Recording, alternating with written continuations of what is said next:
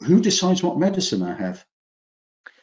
Well, in theory, that will still be NHS England deciding that, because the CRGs will set the standard. So effectively, from the discussions I've been party to, what's actually commissioned, it still remains with NHS England.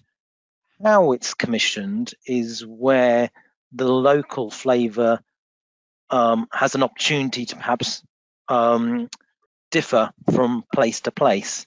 So you might have, one particular ICB where that may be being commissioned where it's all going into one tertiary site, whereas another ICB could say, well, actually, we will have a hub and spoke model, and we'll, have maybe the initial appointment at the tertiary site, and then all the ongoing management will be much more local.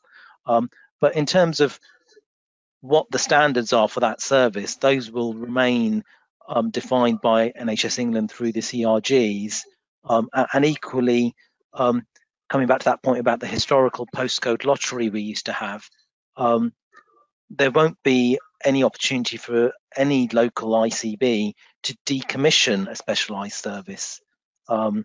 So it's not going to be sort of delegated in that manner where you've got entire freedom to say, well, actually, we've been given this money and now we're going to do what we like with it, and we're not going to spend any of it in the area that it was actually given to us for.